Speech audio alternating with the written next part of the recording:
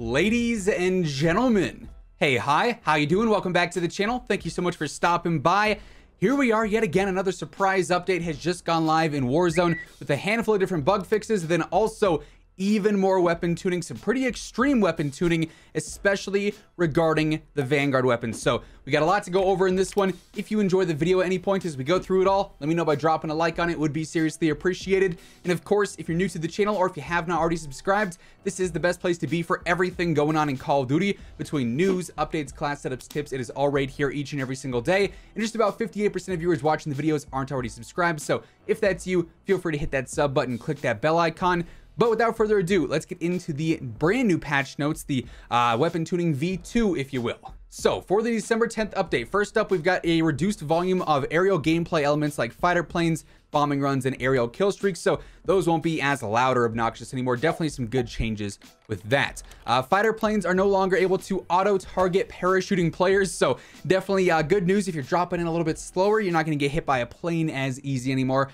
For bug fixes, fix an issue where Vanguard operator levels would begin at 0 instead of 1. Fix an issue causing players to be kicked for inactivity while using the static anti-aircraft gun. I know that happened to Lazy the other night when we were playing some games.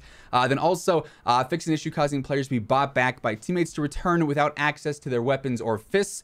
We've also had issues where players that get bought back have their weapon like from their primary loadout from their last life. Not sure if that's intended or not, but that is a fix that was updated as well. Now, for weapons general, the M1928, also known as SMG Alpha, has been changed to the M1912. Then weapon adjustments. With this update, we have drastically reduced the amount of bloom on all base Vanguard weapons, which is a huge update in and of itself. We will be, in the future, we will be removing bloom from Vanguard weapons entirely. So that's going to be a huge W for all Vanguard weapons and really makes the playing field a whole lot better.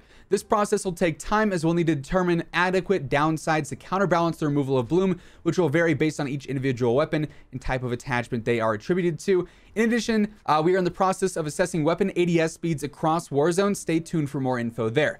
But then we get into, as you can see here, a very lengthy list of weapon tuning patch notes yet again. So unfortunately, some changes made here that we weren't, like sort of predicting with our loadout video from earlier today. But so first up, NZ41 neck multiplier was decreased a little bit, so it'll take an extra shot to the neck there. They also increased the recoil, unfortunately. Not gonna lie, really liking the NZ so far, so we're gonna have to see how much that has changed.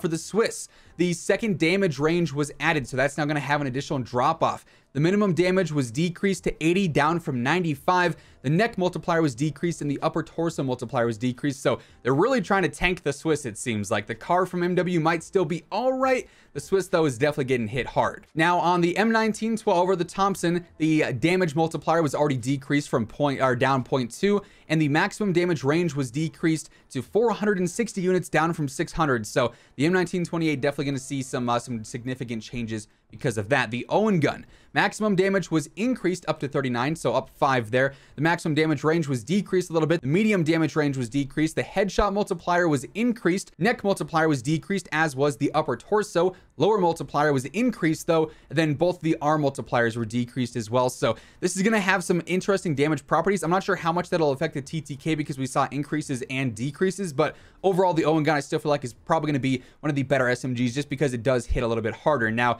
this is the big one, the PPSH, because this is probably the best, or was probably the best Vanguard weapon in the entire game. Right here, the maximum damage decreased to 23, down from 27, so that's a drastic change. Mid damage decreased by 2. The minimum damage was decreased by 1. Maximum damage range was decreased. Mid damage range was also decreased. The neck multiplier was decreased. So were the torso multipliers, and so were the extremity multipliers. So all around, the PPSH is going to take some extra shots to kill now for sure. It already took a decent amount, but it had a fast fire rate and really good control and range, hence why it was so good. This might really, leave room for maybe the Owen gun to, jump up a little bit, maybe the MP40 to jump up a little bit. We're going to have to wait and see. Maybe even things like the MAC 10 or like the Modern Warfare MP7. For the Sten, the neck damage multiplier was decreased by 2. The upper torso multiplier was decreased, as was the lower torso. That I don't feel like is helping out the Sten very much because that already didn't feel like it was a great SMG, so that's a bit of an interesting change. The Type 100, the max damage was increased, and all the damage was increased here, and the neck multiplier was decreased a little bit. So the Type 100 could be looking pretty decent from this, honestly. We'll have to wait and see, obviously test some more, but that could be looking like a pretty solid SMG as well.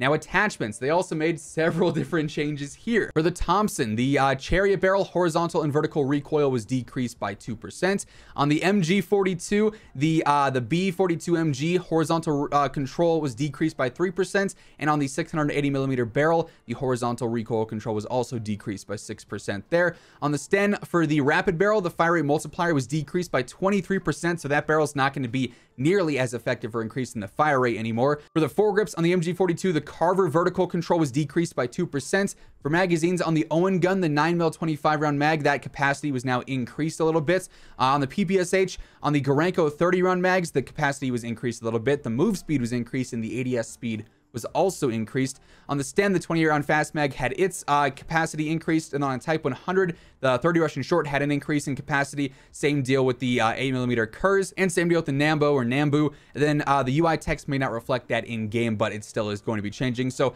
a handful of new changes here.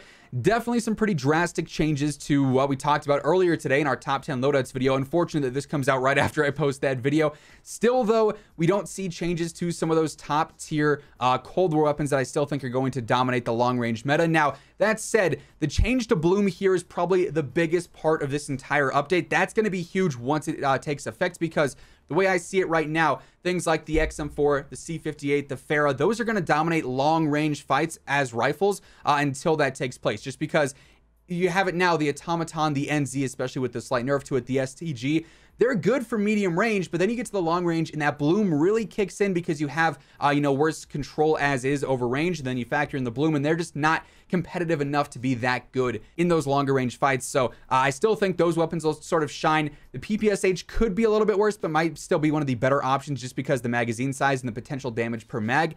Type 100 is looking good. MP40 is definitely looking good right now, as is the Owen gun. And then obviously we have the other stuff that was not changed that we talked about in today's earlier video as well. So if you haven't caught that one, by all means, feel free to go and check that out. But that is effectively everything that ended up changing in today's new weapon tuning update. And that's going to wrap things up. If you enjoyed the video, let me know by dropping a like on it. It would be seriously appreciated. And of course, if you're new here or if you have not already subscribed, feel free to hit that sub button, click that bell icon. That way you can always guarantee you'll stay up to date with everything going on in COD.